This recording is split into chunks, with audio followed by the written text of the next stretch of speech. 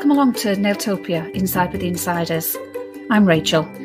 In this podcast, we're going to talk to some of the nail industry's biggest and brightest. But I want to get to know the real them. I want to know their real stories. So come with me as we take a peek behind the curtain. So today I am with Carol Hailstone, in brackets, Sheenie. First off, can I ask, what is Sheenie? What it is, when I got married, well, it was me maiden name. My maiden name is Sheehan, which is Irish. Oh, yes. And it's spelled Sheehan.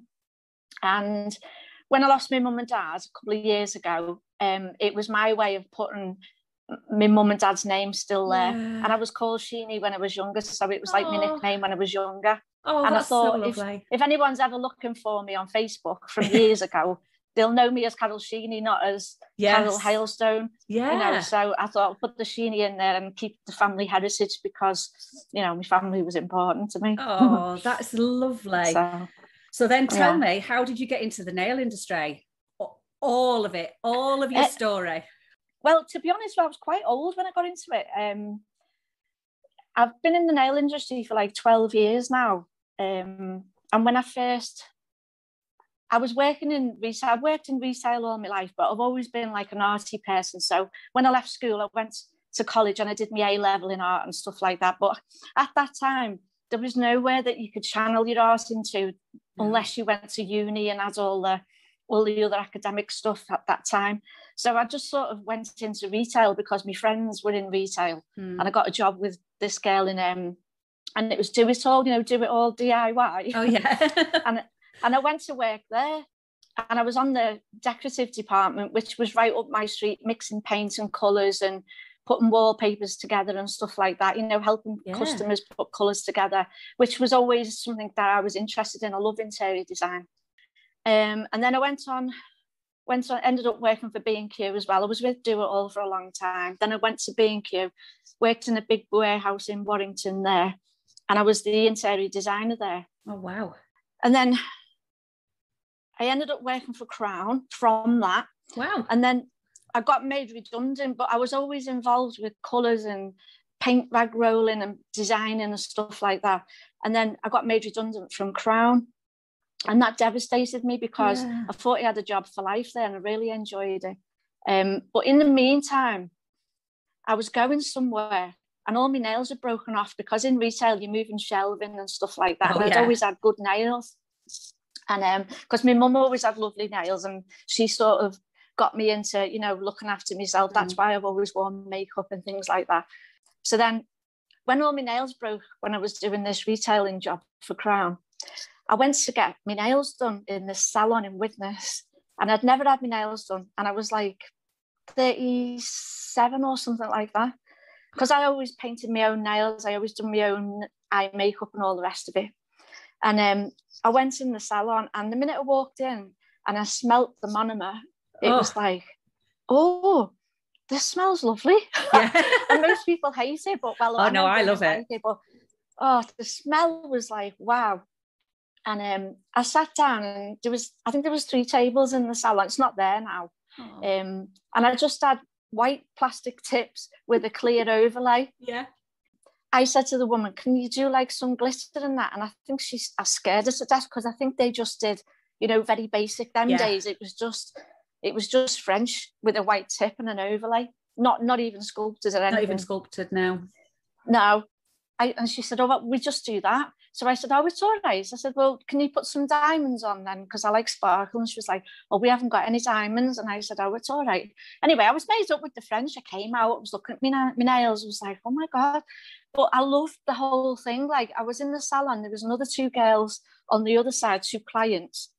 And then there was 6 women in a small space. Yeah. And I just thoroughly enjoyed the whole thing. And as I was watching her do my nails, I was like, oh my God, I want to do it. I want to take the brush off her and do it. Yeah. Do you know what I mean? I was like, wow, it fascinated me. And I was like, oh, this is great. So what a fabulous job. I mean, I liked my job in Crown, but it got to the point where they were putting a lot of pressure on us to do a lot more stuff because it was driving around the Northwest and going to all the DIY stores and making sure all their stuff was in place and putting colour cards out. And it was it turned into quite a tough job in the end, which I wasn't bothered about, but I was getting a little bit. And I thought, what a bloody wonderful job to sit there and talk to women all day, drinking coffee and making them look good. So that's how I got into it. I was like, I'd love this. Yeah. So I thought, wow. And I started looking at doing a course myself. And that's how I started. I did a course. I think it cost me about 600 quid. And it was, in my own time, I could do it I went for a couple of days with them. And then we had to go back after a couple of weeks and stuff. So I did it round my job. And then when I got made redundant, I thought, why not? I'm going to have a go. And it went from there. And to be honest, my fella had a taxi office. Well, he had a few taxi offices in Warrington. And they had a few little offices. And they got this one office, but they couldn't get planning permission to have the taxis pick up from outside the office. So he had this lease on this shop. And it was a hairdresser's. And he said, why don't you go in there? After I'd qualified, he said, go in there and, put your desk in there and see if you can get any client. Well, I didn't really know what I was doing because I'd passed me exam, but I wasn't salon ready really, because I think it takes about a year, doesn't it, if you pure practice before you're ready to work on anyone. And knowing how to run a salon and knowing how to do nails are completely different things. I know. So I was thrown in at the deep end really, and I did that for a bit, and then I got a girl come past who was a hairdresser, and she said, can I come and rent a chair? So I said, yeah. So I got on really well with her. So she did the hair and I did the beauty and the nails, but I also did my beauty course at night as well. All right, at college in the evening. And then it went from there then. So I could do like the beauty and the nails, but it was ultimately, as I went on, it was the nails that drew me in more than anything else. I mean, I like doing eyebrows and lashes and that, but it was just the nails for me. It was just, I loved it. It gets in your system, doesn't it? Yeah. And you know what? From the minute I started doing it, I just thought, why didn't I do this when I left school? But it wasn't really a thing when I left school, because I'm quite ancient. I mean, I'm 57 now. So I think nowadays nails is part of like kids' lives, isn't it? People taking their kids into the salon and they're 13, which is wrong. But, girls have... They try and get them past us. A lot more advanced. I know. She's 16. I know. Really? She's 16. I know. So it wasn't really a thing. So I had nowhere to channel my art really. But when I finally found it, it was like a revelation to me. I absolutely love it. And then we stayed in that salon for a bit. And then the rent was like really high because it was on the high street and it was quite a big unit. And it got to the point where I wasn't really making any money because then I was buying the product and I wasn't really making a profit. So I had to walk away from it, to be honest. And I was absolutely devastated. We gave it to an Asian hairdresser in the end, and because he had a lot of clients. And then I was on the dole for a little bit. And then I saw an advert in the job centre for a part-time nail tech. Oh, wow. In a salon in Warrington over the way, not far from where my shop was. And I went for the interview there, and I think because I was older and I told the guy I'd had my own shop, which I had, but it wasn't like a successful salon. I mean, we had our couple of clients and that was it, we ticked over. But then he gave me the job, he gave me 30 hours in there, and there was three other girls working there, and he had 6 stores all around the northwest. He had one in Liverpool, one in Wigan, St Helens, Warrington. So I started in there. Oh my God, did I learn my craft in that shop? Yeah. Oh God, I honestly, the girls were so fast, and so much better than me, and I used to go home and cry. Because I couldn't compete with them. I couldn't do what they did. They sculpted a pink and white out from a form, and I'd only ever done we did sculpting on my course, but like everybody looks at sculpting and goes, oh, holy shit, that's too scary, I'll just stick a tip on. which, you know, I think both ways, tipping and sculpting, to me, is sculpting, because you're still putting that product down. Definitely. But they were doing this pink and white in an hour. Oh, you know, like free sculpted. So I was like, oh, and my stomach was like a washing machine every time I went into work, because I knew I had to get as good as they were. So when I wasn't busy, I would sit next to the manageress and watch how she worked. And then I started to learn, you know, how to lay the stuff down. And it was the traditional pink and white then. It wasn't the reverse. Yeah. It was just, you put the white onto the nail bed. So if your client only had a small nail bed, you had a big lump of white on the end. Not balanced. Can you remember that? I can. I remember, you know, the first time I saw a reverse pink and white, and it was like, whoa, why have we not always been doing this? I do remember. So it was like that, and it was like all white. And then I had my nails super long as well. And it's funny because the girls were brilliant at it, and I did get, you know, I got up to speed with it. And then I started getting a few clients of my own, because if anybody, the girls had regular clients coming in all the time. So if somebody new came in, I got the newbies. And then eventually I ended up with some of my clients then. But what happened then was I started bringing my own glitters in and things like that. And the girls were like, why are you bringing all this stuff in? And I said, well, because I loved it so much and I had such a passion for it. It was like, I want to put glitter on them and I want to do this. I started doing the 3D. Yeah. And I wasn't getting paid for it. They were still charging the same. But obviously it was for this man who I was working for. I was just getting a wage. Yeah. And then I just got really into it. And the girls were going, God, you're really into it, aren't you? And then their clients started using colours as well. Then I think nail art then became a lot more popular. And it just started, I got really busy then. So then after a couple of years of being there, and I got on really well with the girls in there, we all, you know, we had some great nights out, and we all got, there was no bitching, they were really nice girls. And the manageress actually helped me a lot with my application and how to put my forms on and stuff like that. Yeah. And the big thing for me when I worked there was she was a bridesmaid for a best friend one year. And I think after about a year of me working there, she asked me to do the nails for the wedding. Oh, wow. And she was the manageress, and I went, are you kidding me? And she went, no, Carol, I want you to do the French for me. And I was like, whoa. And I probably cracked myself. But she was, I said, are you messing? And she went, no. I said, don't look at them while I'm doing them, because my stomach was like turning. I said, I can't.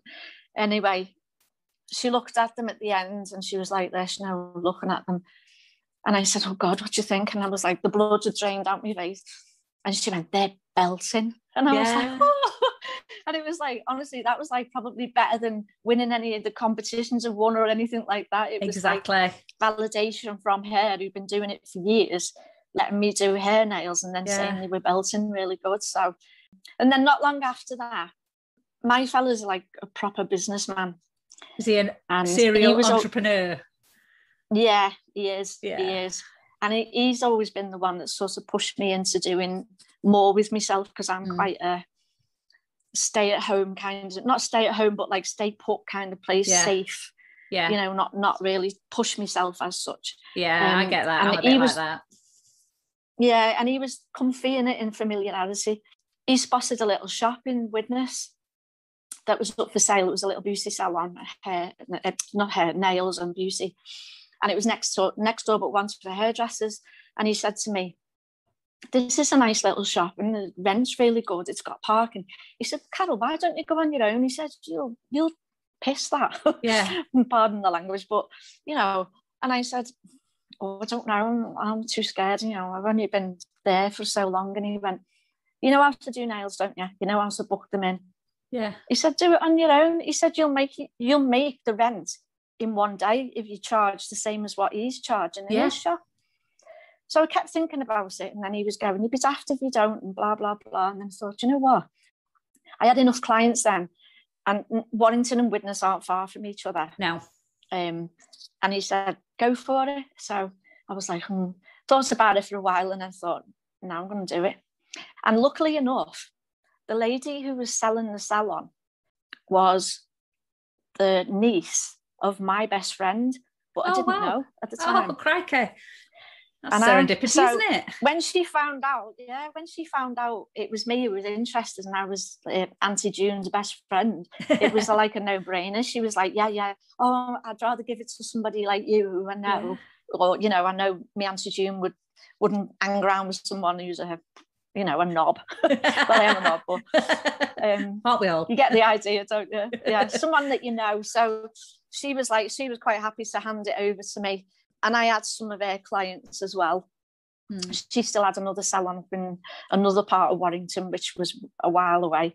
And I went from there, and it was good because where the salon was, it wasn't in the town centre. It was sort of just outside the town centre, but it was in a very busy area with a pub over the road. It was on a row of shops. There was a hairdresser's, and there was loads of parking outside, plus loads of houses round about.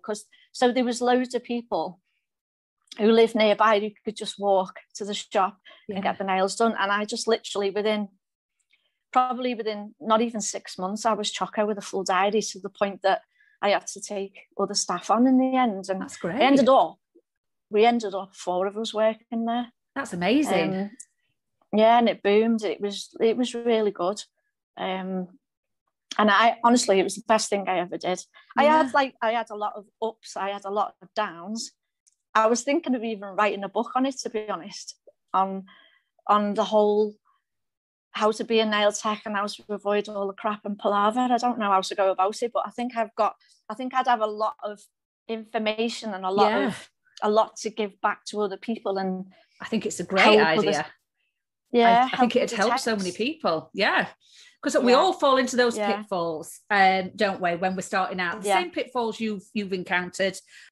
I was explaining on another podcast that I had, it was actually with Lisa Smith, and she was saying, if she could wave a magic wand and make people change how they come into the industry, rather than sliding in sideways, that they would take their time, they would do their business plans, they would blah, blah, blah.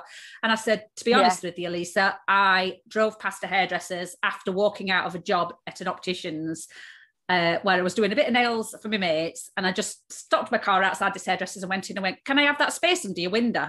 And that was the amount of the planning I had put into it. Was literally there's a hairdresser's really close to my house. Yeah, there's a space behind that window. That was the full extent of my planning about going self-employed and starting my own business. Was, can I have that space? And them going, yeah. And I went out to Staples and bought a desk, and I put it in the window. So a lot of us have made, I suppose, if you think about it from a business perspective, it's not a good way to do it, but there were times when you could do it that way. It's a lot harder now, I think, not to get the planning right and not get the business plan, not know, because you've got so many pitfalls now with tax and with benefits and with HMRC, all the things that you have to deal with, that it's not as easy now to just take a risk. How important did you think it was that if you had to do it all again now, do you think you would have struggled to do it the way you did it? How would you do it differently if you were to do it now? The good thing for me was, because like I said, I had a businessman behind me. Yeah.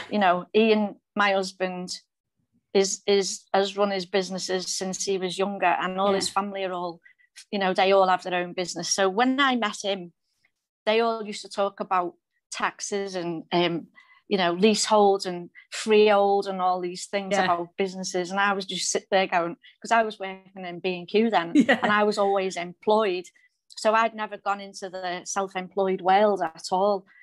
So when he was saying go into this salon, he sort of did a lot of that for me. We worked out my taxes and said about the rent and things. And since then, I've obviously learned a lot more about it. In that regard, that all those things that you've got to go through. Yeah, it's not just about pretty glitter and making chatting. Unfortunately, I know. But for me, I was okay. I was lucky because I had this man who could help me out, and he'd run businesses before, and he knew that it would work. Because for me, what I would say to anybody now who was going to get a space of their own would be, you know, make sure that it's somewhere where people can see you, and it's also that the rent is the most important thing. Yeah. If you've got a really, really high rent, then I wouldn't bother, because you will just struggle and struggle and struggle for all the other things that you've got to pay out, your tax, you know. There's a lot to consider, you know. You've got your insurance and everything else, but because I was lucky with that building, it was a really, really low rent. It's actually gone up now, and to be honest, one of the reasons why I finished, besides me getting an allergy, but that's another story, was my lease was coming to an end, because I think it was 7 years lease at that rent, and then at the end of that lease I knew it was going to go up double, treble to what it was. So by this time, when we came to South Africa, which is nearly 2.5 years ago, I'd come to the end of my lease, and my husband had sold his business, so I knew it was time to get out then, because I knew that the lease was going to go up. And to be honest with you, by that time I had a really good clientele base. I probably could have moved it into my front room at home. That's probably what I would have done if we hadn't come over to South Africa. But I do think you have to really look at the finances and not just get all excited and, oh, there's a salon. It's not that easy, you know. There's a lot of money involved in it, and a lot of things that you've got to consider. It's really easy to get carried away, isn't it, when you I mean, all these years later, I still haven't learned my lesson, because the salon I'm in at the minute, I'd had my eye on years and years and years ago, and the person that owned it wanted to leave it basically derelict. And then 4 years ago, I was driving past and there was a skip outside, and I'd got a salon elsewhere, but in my heart, it was the one I wanted. So I just stopped the car and went in and went, can I rent this off you? And he's like, it's months away from being ready. I'm like, that's all right. I'm getting married in 2 weeks and I'm going on honeymoon in a month. Can I have it when I come back? And he's like, you don't even know how much it is. And I'm like, but I want it. So sometimes we just don't learn, do we? But I know sometimes it's just something in your heart, isn't it? I mean, to be honest with you, when I left the salon and I was coming to South Africa, oh my God, it broke my heart to leave the place. I think I had so many experiences, good things and bad things. I had so much of myself in that shop. Yeah, I felt like it had a heartbeat. And it was part of me. I know that sounds like really dramatic, but that's how much I loved the place. Yeah, I feel exactly the same about mine. It was just like my magical place, and everybody who came in loved it. I mean, people would just come in and have a coffee, and it was a very sociable place. Do you know what I mean? Probably some people would say, well, you know, you should be more professional, and it wasn't clinical. It was, it was the Northwest, and people in the Northwest are really like, you know. Us in Yorkshire are exactly the same. I pride myself on my clients. Actually, I pride myself on my clients coming in and saying it's so homely. And I suppose for a salon it should be, it's so professional. But no, I really pride myself on it's so homely here. Yeah, because I know. I mean, I like I said, I didn't really go in salons apart from having my hair done. And I always felt that whenever I went in a hair salon, I used to feel very self-conscious. If you walk into a hair salon and all the stylists are doing hair and nobody actually acknowledges you when you walk in. I know. And I think my experience of working in retail all them years and working in the shops, it gave me the customer service. I already had that. And I'm also like a Gabby, as you can tell, a Gabby people person. So I found that part of it really, really easy. And that's just the way I am.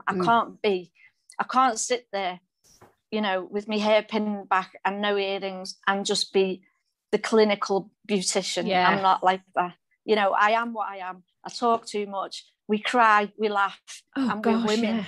Yeah. You know what I mean? But I also pride myself on doing, you know, hopefully a good job. Yeah. Because it's my passion.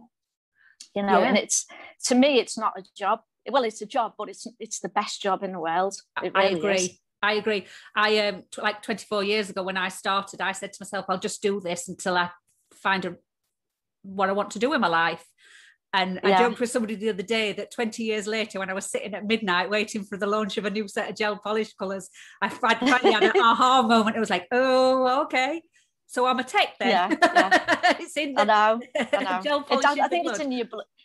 It's in your blood, and it's like, even though I've come here supposedly to semi-retire, the minute I got here, I was looking around at the salons and I was not particularly wanting to work as such, but I got to know the lady in the bar down the road, and I did her nails, and I ended up I've got a couple of clients here, but not too many, because my fellow wanted to come over, because he's always worked hard. He had a lot of businesses and stuff. He wanted to come over, walk down the beach, and just have some time to ourselves, because we didn't have kids. We both, and that's another story, but we both had, we both worked really, really hard, like long hours, weekends, Christmas, New Year's Eve. Yeah. You know, we did a lot of work. So when he came here, he was like, I just want to enjoy it now. I don't want you saying, oh, I've got such and such a body in for infills every Tuesday. He said, that's gonna, you know. So what I said to the ladies I do here is, I'll do them for you, but only when I can. And I'm not, I don't want you, I know it sounds awful, but I don't want you knocking on my door saying you broke a nail, because I won't entertain you. You know, because oh gosh, wouldn't that my be little lovely? studio is in the house. Do you know what I mean? And I think now I've learned all what I've learned over the years. That's how I would run it again now if I was going to do it again, which I am probably going to do something again, because I think I told you, well, I haven't announced it yet, but I am coming back to the UK. Yay! Yeah, I am coming back to the UK. Woo!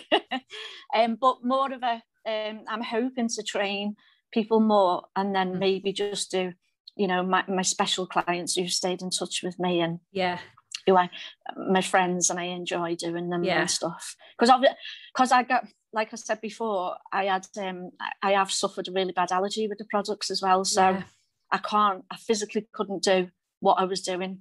The hours, again. The amount of the products, my hands just split completely. It's just wear gloves, I double glove, I've tried everything under the sun. I'm just allergic to it, and I just literally cannot do it as much now. So do you think that's built up over time, or do you think? No, it pretty much started after about, I would say probably after about 3 or 4 years of me doing nails, it started.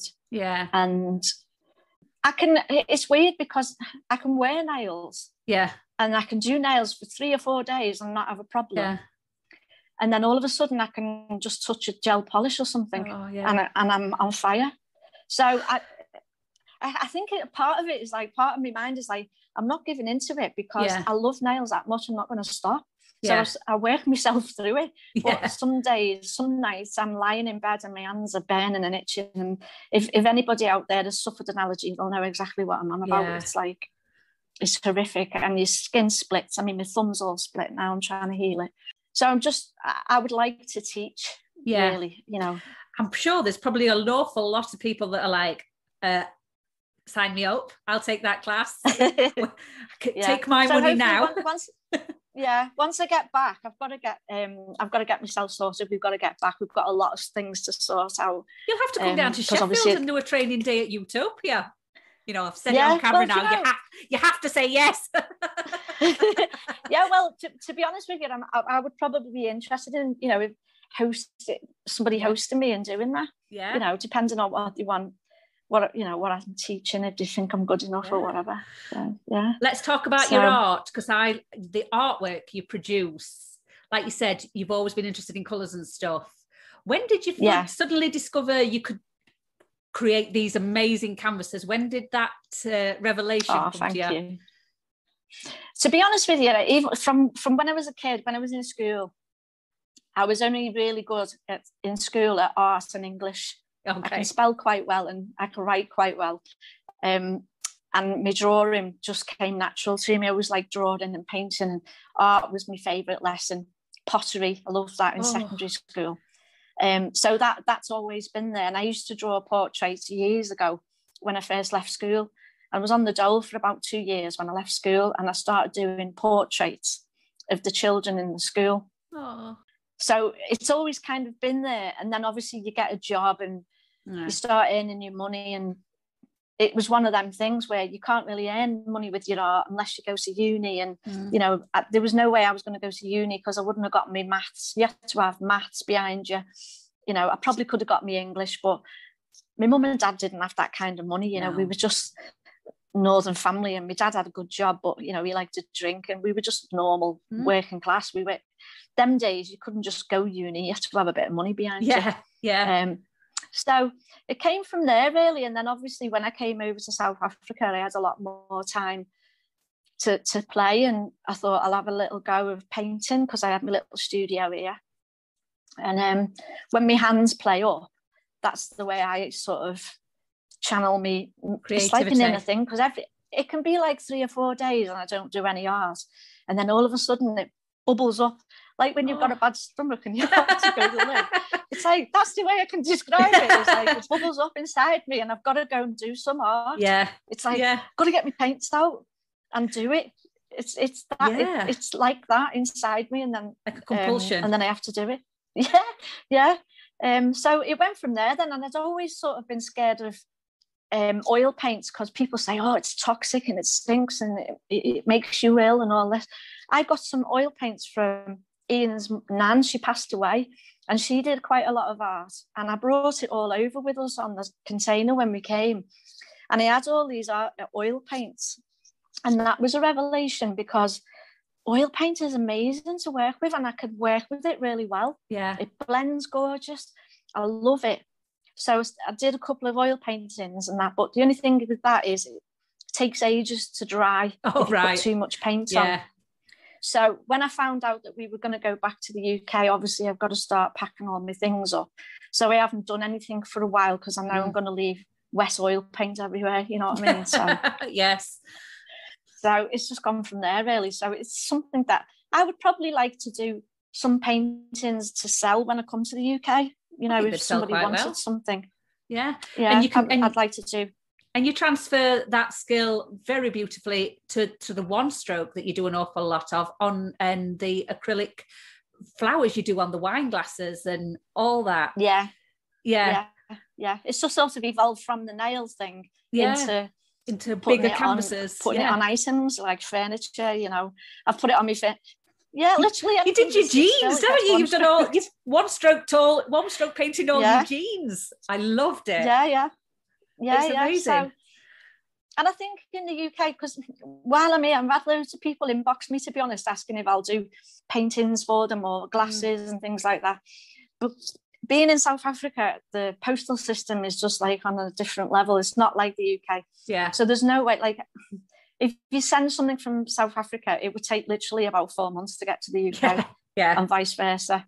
So there's no way I can send stuff out or anything. So with me coming back to the UK, you know, maybe I can make glasses for people and sell them. And I'm planning to do a little bit of everything, really, if I can. That ideally, I'd love to do that. Teach, do a bit of art, sell some canvases, do some special nails, you know, like for weddings or special occasions. And like I say, do my little diehard clients who love me to bits. And who I love in turn back. So yeah, that's the plan. So let's talk about what the reasoning was behind, other than your husband wanting some time. Why did you choose South Africa? Mainly because over the years, our main holiday destination was South Africa and Dubai and Spain. And we did think about Spain, but the properties in Spain are really expensive. In South Africa, it's very English, even though it's very diverse and there's a lot of nationalities here. Pretty much everybody speaks English. The properties are really, really cheap here. The climate is lovely. I mean, it's good. It's absolutely stunning, beautiful country. They drive on our side of the road, so that was a big thing for me, because there's no way I can drive in Spain. I had to go in Spain, and then I nearly crashed into something because I couldn't get my head round going the other way. Do you know what I mean? On the other side. I agree. And then more what you can get for your money, to be honest. You can live really, really well here for a lot less than you can in the UK. The only downside to South Africa, which everybody was saying to me, was the crime and everything. But we'd already had we'd been burgled quite a few times at home anyway. any bad behaviour. Yeah. Apart from, you know, the burglary. Yeah. And we had our car stolen. But like I say, that can happen anywhere, can't it? I mean, the amount of people over here that I know that have had the cars stolen. A friend of mine the other day had her car stolen. So you can get that anyway, they don't can't care, you? Do they? No. Yeah. No. Yeah. So when you come back and you've done some of your classes, are we going to see you possibly think about maybe a salon, or are you just going to try and focus on education? I'm not 100% sure yet, because my husband is looking for a business himself. So depending on, you can't stop a serial entrepreneur working, can you? They have to. He can't help himself. So he's looking at a couple of businesses at the moment, and whether any of that goes through, it all depends on that, you know, as to what happens. So if we manage to keep you out of a salon, can we expect maybe, like I said, hosting up and down the country? Guys, if you've got a salon and you want Carol to come and be hosted, look forward to the world tour. Yeah. Or if, you know, depending on where we are or what I'm doing, like I say, it's all up in the air at the minute. Or even, you know, if the house that we've got in Widnes has got a nice big room, 2 big rooms at the front that I could probably utilise as a salon or a training room, because it's quite big. Yeah. You know, and host little training things there. But that's going to be, you know, it's going to take me a couple of months to get everything sorted and everything. So, but yeah, I would be up for, you know, travelling somewhere or whatever. Probably not every week. No. Just enough to... You know, just enough to keep stop that bubbling. To keep that bubbling low. yeah. Because I quite like having time to myself at the moment. To be honest, I've enjoyed doing what I want. But I mean, I can always go in my room and get a nail fix without a client anyway. Yeah. Do you know what I mean? I can go in my room and practice, which is what I do most days anyway. I at least have a couple of hours in my room just painting me tips and doing my competition work and stuff like that. So let's talk about competition work. What kind of advice would you give people who are considering competition work? Because it's not as easy as, you know, just whacking a few designs together, is it? No. To be honest with you, I've been competing for years and years, and I've never ever got further than 4th, 5th. I think 4th was the highest I got, and I never got that 3rd place. And for me, to place in a competition was my goal for years, and I kept getting 4th and 5th, never got 3rd, and all I wanted was 3rd. But I kept on going. I think you have to keep on going. I think there's a lot more competitions out there now, which I think, I mean, some people are saying it's flooded with competitions, and maybe it is, and it's been quite nice because it's all online. It's not as hard as maybe doing a floor competition. I've done floor competition, and that is really scary as well. I did one. But I think people should just do it, you know. Why not? Have a go. Yeah. I think you learn a lot. I learned a lot from the competitions because I thought I knew what I was doing. And then you get feedback from your judges, and then you go, oh, yeah. And then you realise and you start to see where you're going wrong and what you're doing wrong, and how some of them are really, like, they really zoom in and look at every little brush stroke, you know. And the main thing I've learned is to follow the rules. You know, a lot of people can do fantastic artwork, but if you don't follow the rules of that competition in particular, you can lose loads of points. So sometimes it's not always the best artwork that wins. It's the one it's the one that's followed the rules or hit the brief with.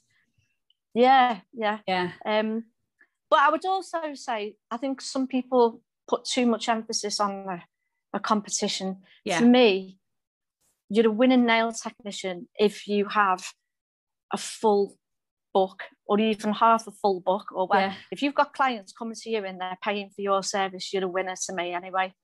Just to sit at that desk and have the confidence to do somebody's nails, it takes a lot.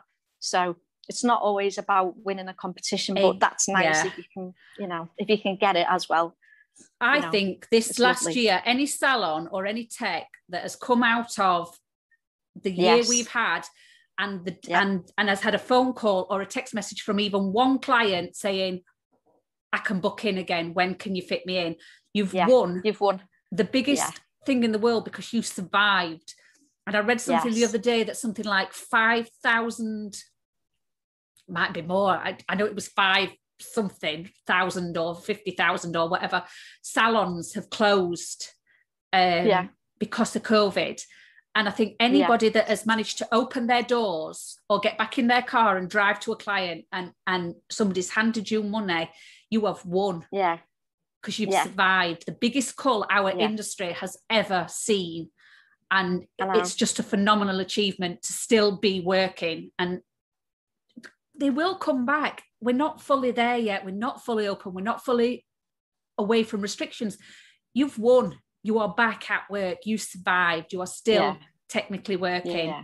I think everybody deserves just like a really big pat on the back. A lot of people haven't got that. A lot of people haven't got that income at the moment as well. They're trying to get themselves back on their feet, aren't they? And then, like you say, some people, I mean, I know some of my clients in the UK have grown their own. So even if I was still in the UK with my salon, some of them probably wouldn't come back to me because they've grown their own, you know. Everything's, I think the world has changed and everybody's had to change with it.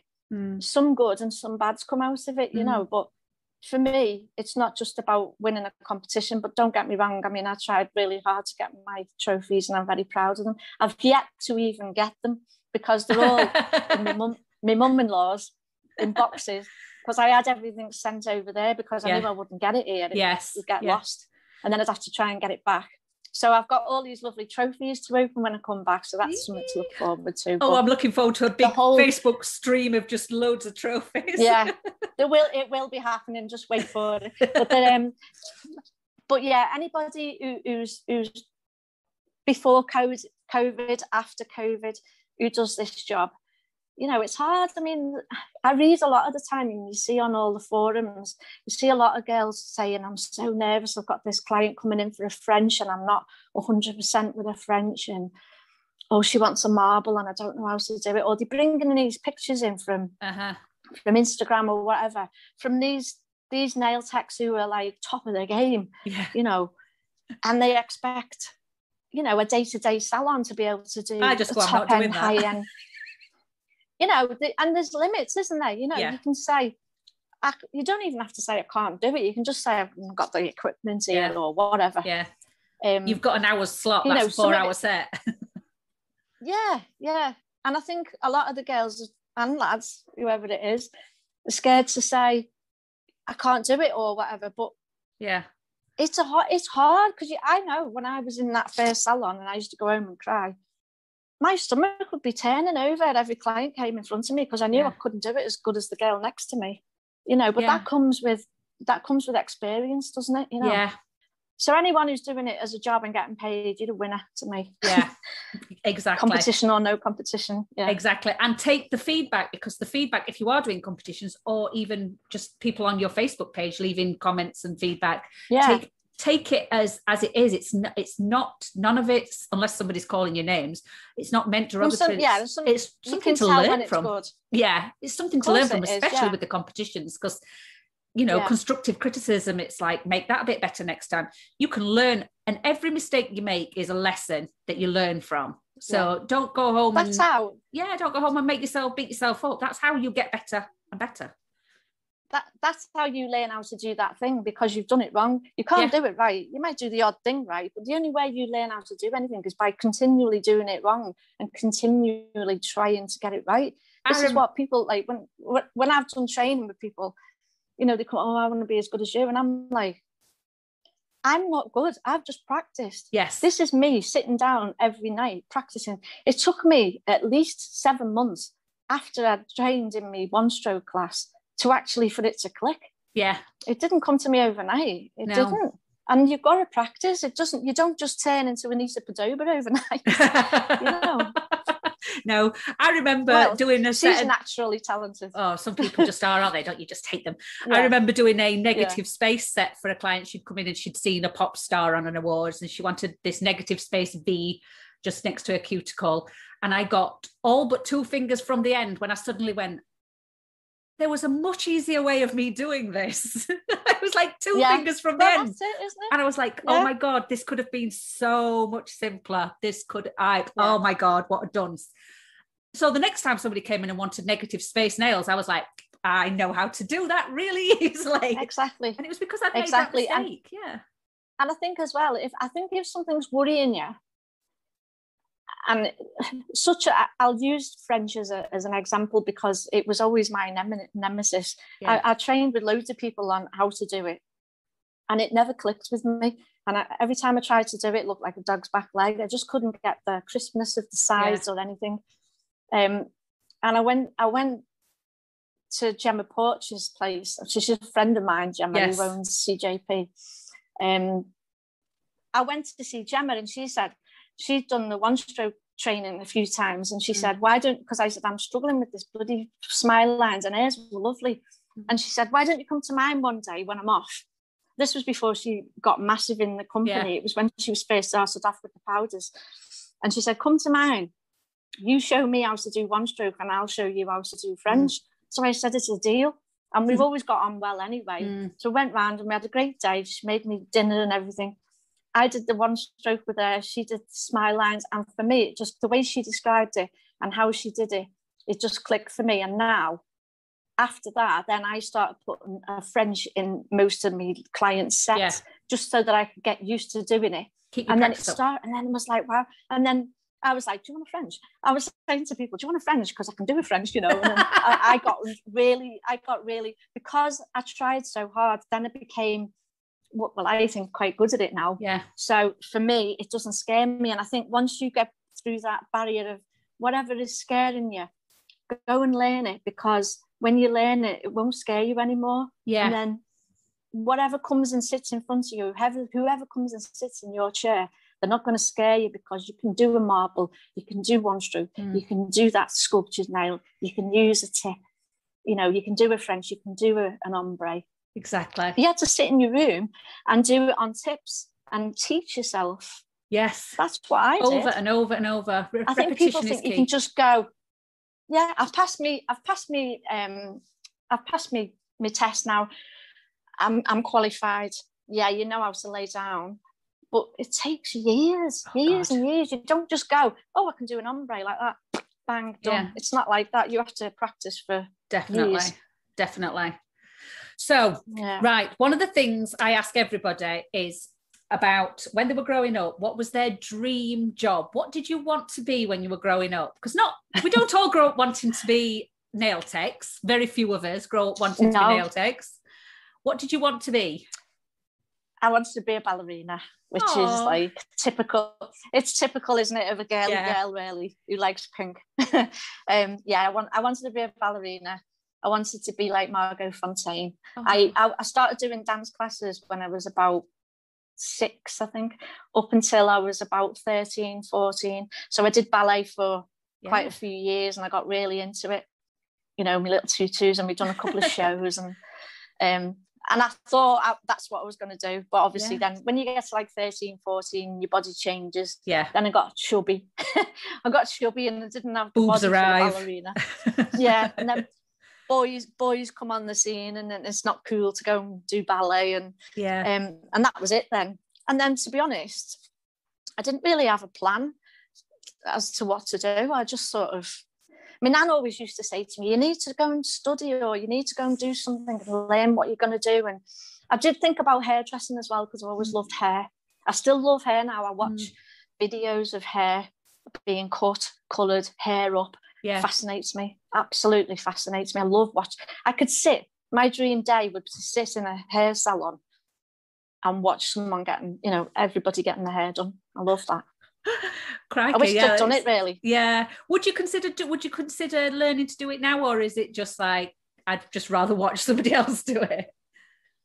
I probably would. I probably could, I don't know whether, I'm 57 now, whether I've got the brain power to actually learn all those angles. And I know a little bit about it, and because I do like watching it, but I think after watching what I've watched, I think it's hard enough being a nail tech. I would be terrified doing someone's hair, because if you mess someone's hair up, you can't just soak it off, can you? No, it's going to come off in 2 weeks. You cut that hair off too short, or you wreck their hair with bleach. That takes a lot of time for it to grow back. So for me, kudos to all those hairdressers out there, because I think that's I think it's a really tough job. I think they're amazing. I 100% agree. I can't even do a French plat. So yeah, I grew up. My daughter every day. My daughter going, "Can I have a French plat for school?"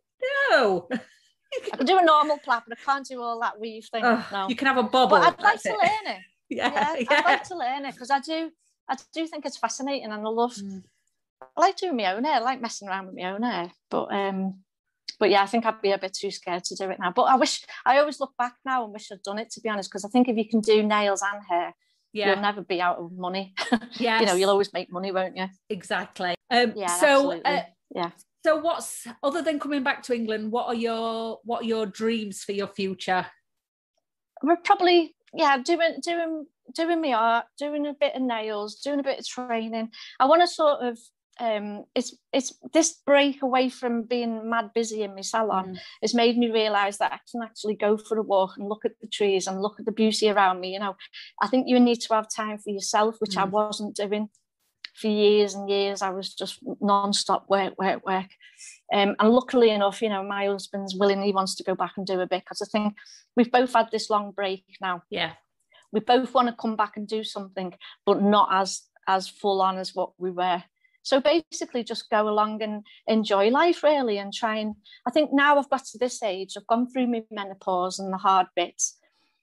I'm at that age now where thankfully I'm still quite healthy. Yes. And for me, it's important now for me to enjoy my life, because I don't know how long I've got. Yeah. When you get to a certain age and you think, I just want to enjoy my life. Yeah. I just want to do my paint, play with my cats, do a bit of work, spread the nail love. Yes. Just enjoy life. Christ, life's hard enough. I don't want to be head down and not enjoying myself. I like going out and having a few drinks. I want to see my friends and my family. That's important to me. And when you're younger, you don't see that. No. And no one can teach it you.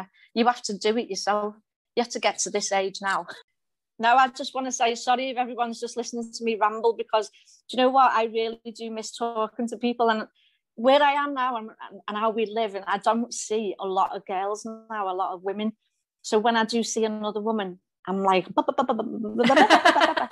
and I talk too much, and I'm sorry, but there's no such thing to me about nails. There's no such nails thing. Is my massive.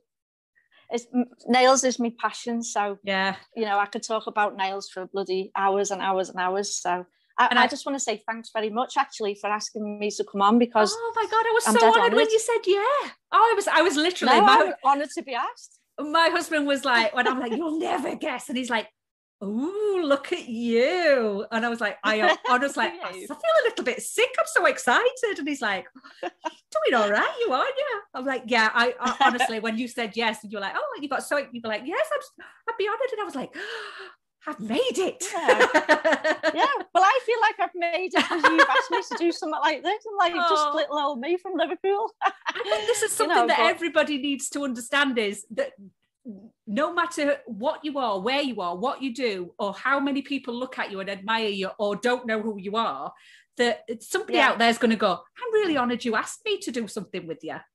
And that everybody is just a normal person in their own heads. They're just me, and I'm just me, and absolutely. I'm just I don't so thank you so much for coming and doing this, and hopefully when you get back to England, problem, honey, we might in a year or so revisit the podcast and have a talk about what's been happening since you came back and joined us over here, and hopefully we will hopefully I will see you in Sheffield, and if not, I will travel to wherever you are and do some, because that's brilliant. I desperately need to learn one stroke. I have learned one stroke, and the minute I walked out the class, put my brushes in my car and didn't touch them again, because I was like, nope. Yeah. So you can teach me one stroke and I'll teach you podcasting. Yeah. So Carol, that would be cool. I love this idea. It's brilliant. It's brilliant. So Carol, thank you so much for today, and good luck with your return to England. And we will see you darling, very, very soon. Oh, you will. Thanks, baby. Take care now. Yeah. Bye. Bye-bye, love. Bye-bye. Thank you for listening to today's episode of Nailtopia Inside with the Insiders. If you have enjoyed it, you can show me your support by heading over to buymeacoffee.com/Nailtopia, where you can help keep me in Yorkshire tea and savvy bee, enabling me to keep chatting to nail industry insiders with the stories you just need to hear. You can also check out what else Nailtopia is about on both Facebook and Instagram.